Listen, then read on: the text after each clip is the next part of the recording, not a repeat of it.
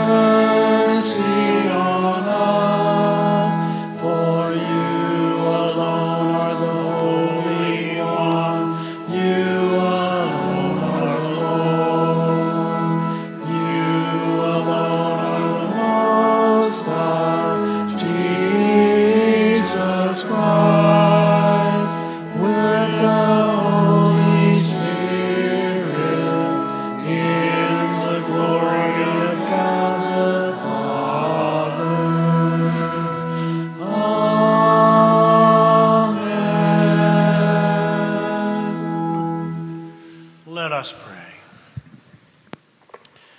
Almighty and merciful God, graciously keep from us all adversity, so that, unhindered in mind and body alike, we may pursue in freedom of heart the things that are yours. Through our Lord Jesus Christ, your Son, who lives and reigns with you in the unity of the Holy Spirit, one God, forever and ever.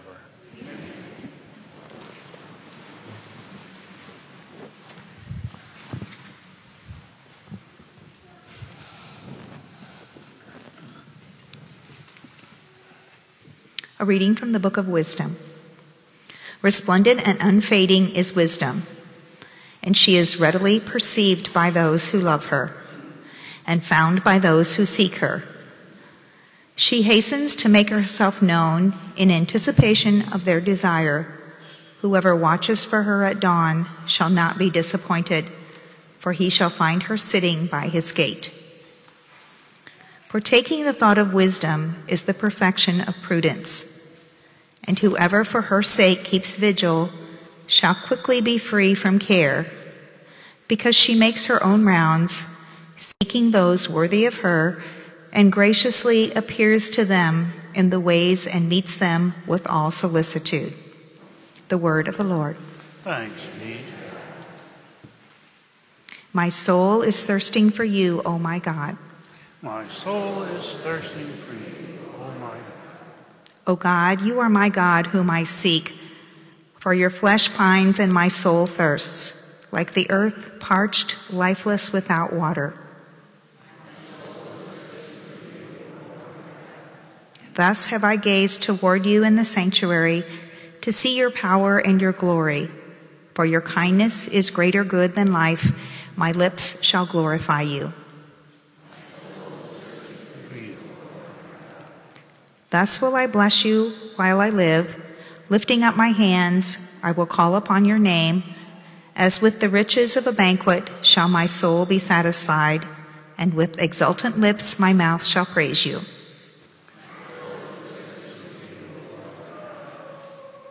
I will remember you upon my couch, and through the night watches I will meditate on you. You are my help, and in the shadow of your wings I shout for joy.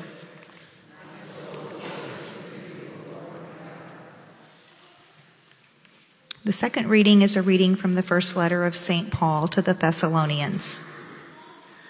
We do not want you to be unaware, brothers and sisters, about those who have fallen asleep, so that you may not grieve like the rest who have no hope. For if we believe that Jesus died and rose, so too will God, through Jesus, bring with him those who have fallen asleep. Indeed, we tell you this on the word of the Lord, that we who are alive, who are left until the coming of the Lord, will surely not precede those who have fallen asleep. For the Lord himself, with a word of command, with the voice of an archangel, and with the trumpet of God, will come down from heaven, and the dead in Christ will rise first. Then we who are alive, who are left, will be caught up together with them in the clouds to meet the Lord in the air. Thus we shall always be with the Lord. Therefore, console one another with these words. The word of the Lord. Thanks be.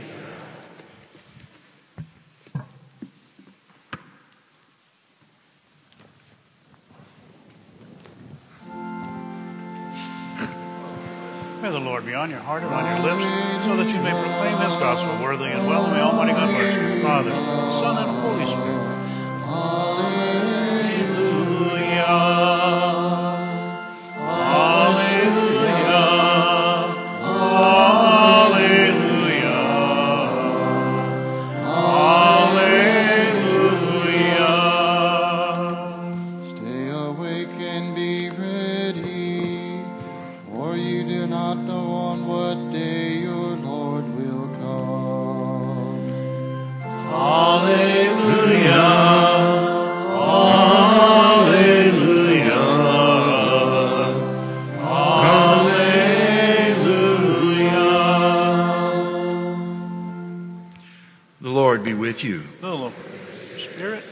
From the Holy Gospel according to Matthew.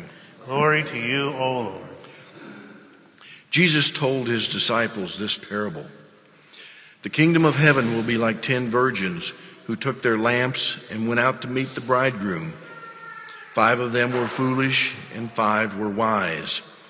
The foolish ones, when taking their lamps, brought no oil with them, but the wise brought flasks of oil with their lamps. Since the bridegroom was long delayed, they all became drowsy and fell asleep. At midnight there was a cry, "Behold, the bridegroom, come out to meet him." Then all those virgins got up and trimmed their lamps. The foolish ones said to the wise, "Give us some of your oil, for our lamps are going out." But the wise ones replied, "No, for there may not be enough for us and you. Go instead to the merchants and buy some for yourselves." While they went off to buy it, the bridegroom came, and those who were ready went into the wedding feast with him. Then the door was locked. Afterwards, the other virgins came and said, "Lord, Lord, open the door for us." But he said in reply, "Amen, I say to you, I do not know you. Therefore, stay awake, for you know neither the day nor the hour." The Gospel of the Lord. Praise to you, Lord Jesus Christ.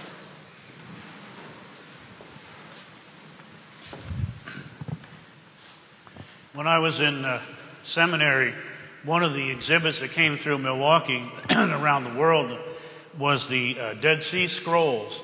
And of course, they had all kinds of different things from that time period. And our instructor was with us, and they had these little, very small lamps, oil lamps, about that big. And I guess they were kind of a personal size. So you can imagine, if you didn't keep oil in that thing, it's not going to last for very long. And a couple of things with that: you live in a world without electricity, you're very careful with the oil. You have to make sure you have enough, and you have to keep making it. It didn't sell, well, they sold it in shops, I suppose, but somebody had to press the olives to make the oil, or some other plants to make oil that would burn in their lamps. So Jesus is talking, of course, his immediate audience is the people there with him, both the Jewish people and his disciples. To the Jewish people, I guess the message would have been that they were the foolish ones. They knew what they needed, but they didn't have it. They knew what they needed to keep going, to be the light of the world, and they had let it go out. To his own people and to us, he says, "Keep your lamps trimmed and burning brightly." Now again, I don't know a lot about that type of lantern and that, but you've got to keep those wicks trimmed or they don't burn correctly, or they burn in a very odd way. And so it's constant care, just constant care. And only enough. Like I said, if you took that small lamp and you carried it around, you'd have to bring some more with you somehow to be able to top it off from time to time. That's how it is with us and the Holy Spirit. The oil, I think, represents for us the Holy Spirit. Our lamps need to be burning brightly until Jesus comes again. Jesus will remind us that even though many have said over the years they would give a specific date as to when Jesus was going to return, and every one of them has failed. Every one of them has been wrong, because Jesus said that only the Father knows when that time will come. I guess I compare it to some of the young couples I'm preparing for marriage. Why now? It just feels right. In God's way of thinking, in God's way of looking at the world, there is a perfect time for everything. There was a perfect time for his Son to come and be born among men. It was a perfect time that we don't know when he will return. We also know the flip side of that is our own lifetime is very short. 70, 80 years sounds like a lot, but when you get a little older, it doesn't seem so much anymore. But we know that our lives have a limit, and they will end. We may die before Christ comes back. We may be with him when he comes. But either way, we need to be prepared. When I talked to the students about that, I said, when you get up in the morning, you got to have your book bags, you got to have your homework, and all these different things for the day. And we know to be prepared. We're smart people. We know that in a couple of months it's going to be snowy and icy. We make sure we have what we need. Snow shovels, ice melt, whatever. Why should it be any different in the spiritual life? We need to fill our lamps with the oil of the Holy Spirit and be prepared for the coming of Jesus. And so, again, some churches will do that in a form of trying to scare people. No, we're not trying to scare people. Neither was Jesus. He just said, be ready, be prepared. Sadly, the people in Jesus' own time, I guess, really thought he would come in their lifetime. So why hasn't he come back? Again, in God's perfect time, according to his will. So bringing it all around, what do we do? How do we keep the oil in our lamps?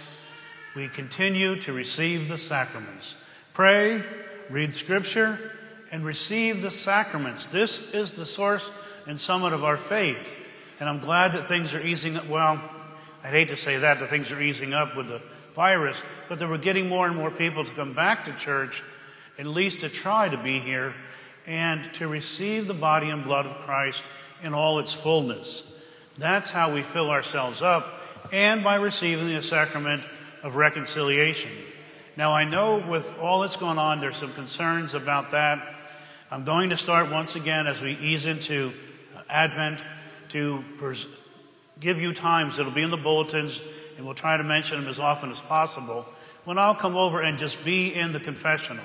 Rather than having a penance service, we decided in the area we're going to try it that way, and I will wear a mask, and I ask you to wear a mask. But do receive the sacrament of reconciliation. We are called as Catholics to receive it at least once a year, but we need it more than that. I know that I do. So we fill our lamps with the grace and blessing of the Holy Spirit by prayer, Scripture, sacraments. That's all it takes, and yet it takes that. We need to keep filled, or our lamps will go out. And should Christ come when our lamps have burned out, what then? Will we be like the virgins who said, help us? You know, Jesus said, some will come knocking on his door, and he will say, I never knew you. We are not like that. We are good Catholics. We are good people. We know to be prepared.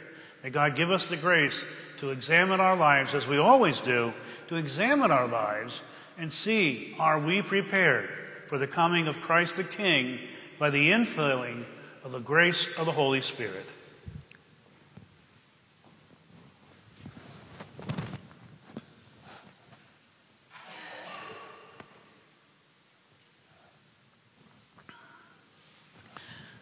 Let us stand and profess our faith.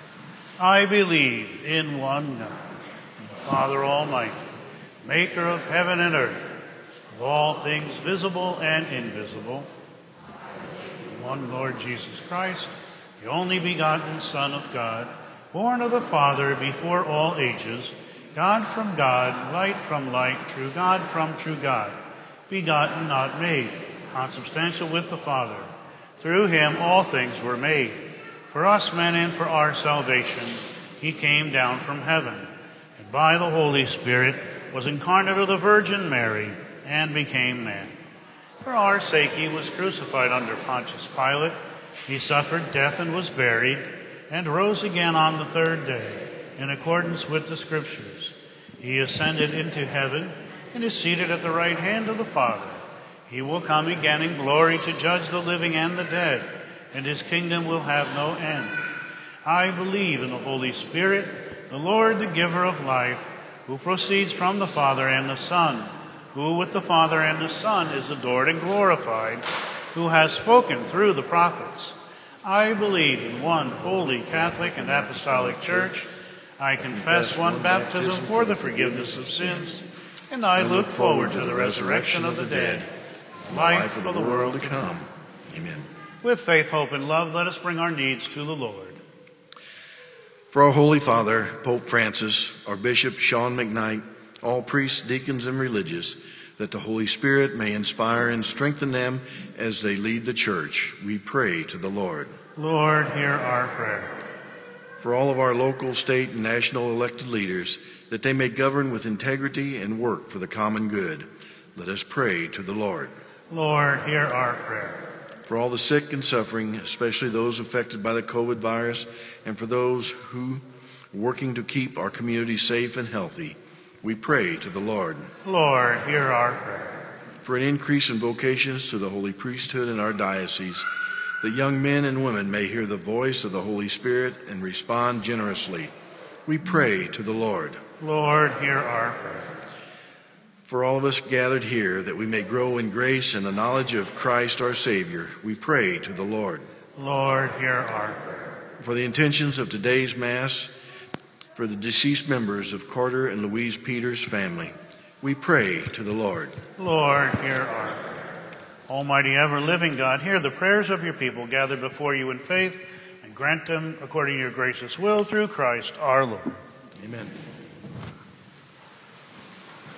The offertory song is in glory and praise, all that we have, number 10.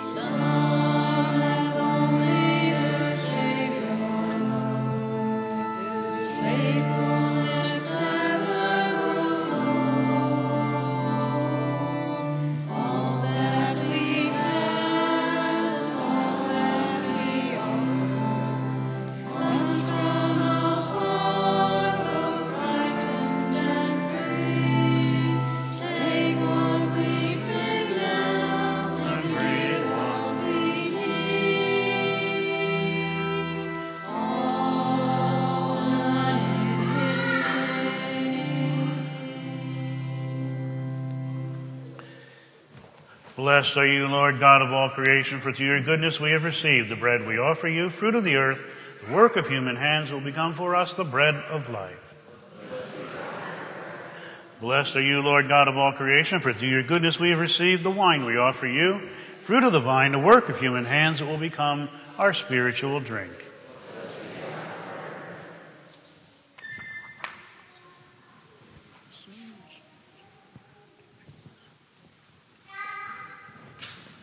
Pray, brothers and sisters, that my sacrifice and yours may be acceptable to God the Almighty Father.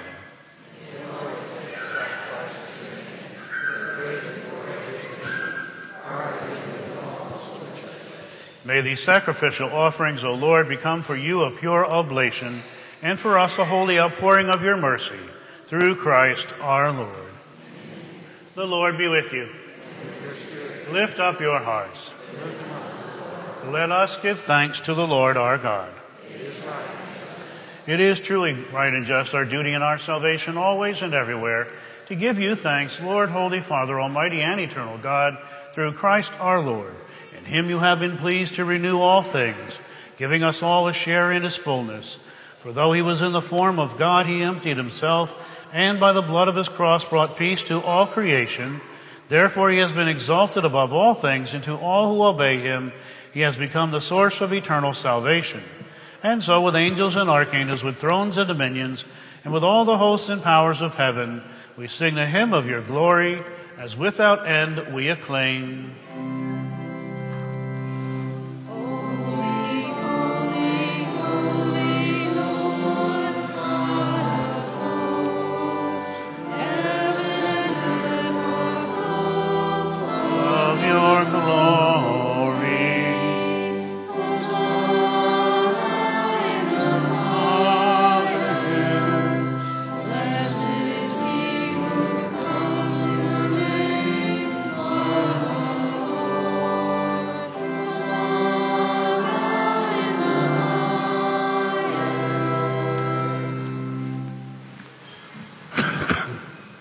You are indeed holy, O Lord, the fount of all holiness.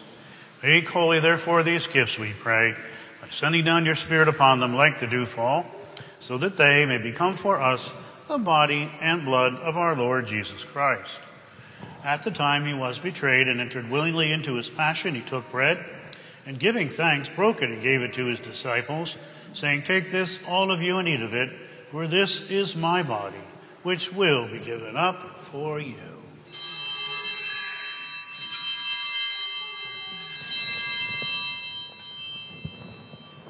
In a similar way, when supper was ended, he took the chalice, and once more giving thanks, he gave it to his disciples, saying, "Take this, all of you, and drink from it, for this is the chalice of my blood, the blood of the new and eternal covenant, which will be poured out for you and for many for the forgiveness of sins.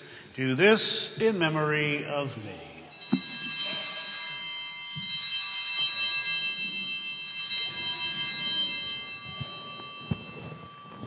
The mystery of faith.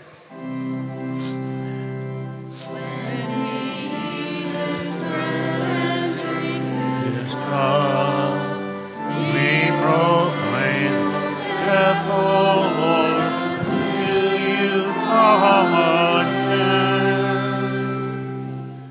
Therefore, as we celebrate the memorial of his death and resurrection, we offer you, Lord, the bread of life and the chalice of salvation, giving thanks that you have held us worthy to be in your presence and minister to you.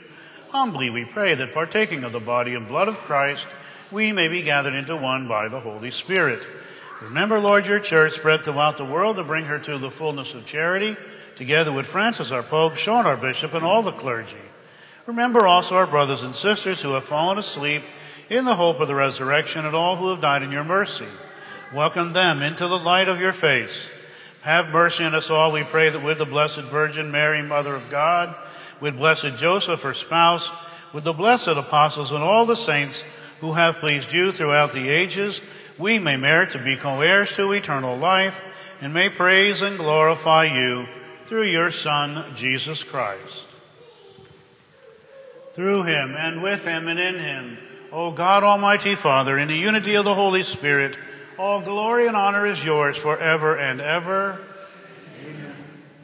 At the Savior's command, informed by divine teaching, we dare to say, Our Father, who art in heaven, hallowed be thy name. Thy kingdom come, thy will be done, on earth as it is in heaven. Give us this day our daily bread, and forgive us our trespasses, as we forgive those who trespass against us. And lead us not into temptation, but deliver us from evil. Deliver us, Lord, we pray, from every evil. Graciously grant peace in our days, that by the help of your mercy we may be always free from sin and safe from all distress, as we await the blessed hope and the coming of our Savior, Jesus Christ. Lord Jesus Christ, who said to your apostles, "Peace I leave you, my peace I give you," look not on our sins, but on the faith of your church, and graciously grant her peace and unity in accordance with your will, who live and reign forever and ever. Amen. The peace of the Lord be with you always.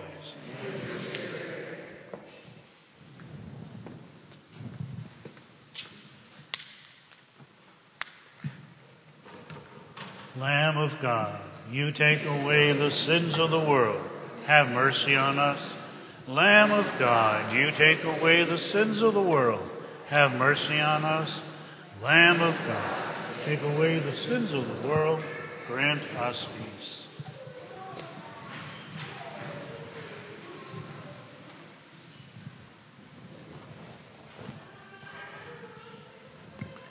Behold the Lamb of God. Behold him who takes away the sins of the world. Blessed are those called to the supper of the Lamb. Lord, I am not worthy that you should enter under my roof, but only say the word, and my soul shall be healed.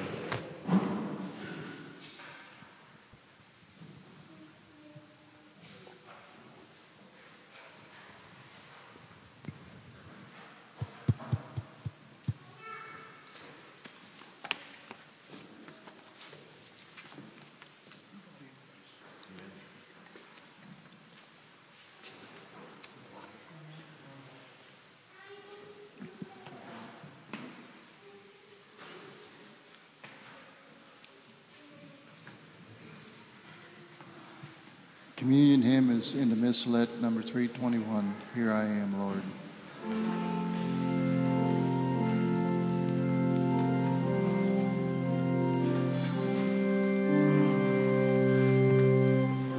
By the Lord of sea and sky, I have heard my people cry, all who dwell in dark and sin, my hand will save.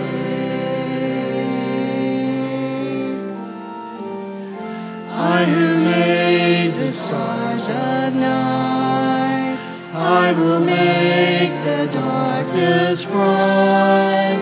Who will bear my light to them? Whom shall I send? Here I am, Lord. Is it I, Lord? I have heard you calling in the night. I will go, Lord, if you lead me. I will hold your people in my home. I, the Lord of snow and rain, I have borne my people's pain. I have wept for love of them. They turn away. I will break their hearts of stone, give them hearts for love alone. I will speak my word to them. Whom shall I send? Here I am, Lord. Is it I, Lord? I have heard you calling in the night. I will go, Lord, if you lead me. I will hold your people in my home.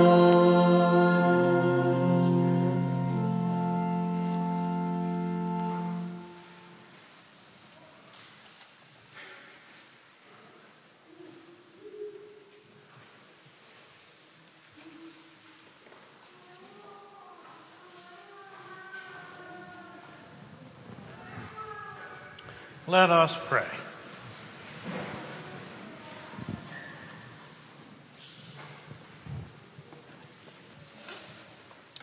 Nourished by this sacred gift, O Lord, we give you thanks and beseech your mercy that by the pouring forth of your Spirit, the grace of integrity may endure, and those your heavenly power has entered, through Christ our Lord. Just a reminder, next weekend I will not be here. Father Stephen Jones, the stewardship director for the diocese, will be here. He will be talking about stewardship, but I would like very much for you to set aside any thoughts you have that the bishop or Father Jones or myself, that we're asking about money. We want to give a new understanding to what stewardship is, the totality of what we do and who we are, not just our cash. We always get that message, we've heard that, but I really want you to just come and see, come and hear the message. He will have all the masses. The following Wednesday, and I don't want to quote a date because I always get it wrong, the following Wednesday at 7 p.m., we will have I call it a town hall meeting here with Father to ask and answer questions and concerns that you may have. And I ask you to support that as well.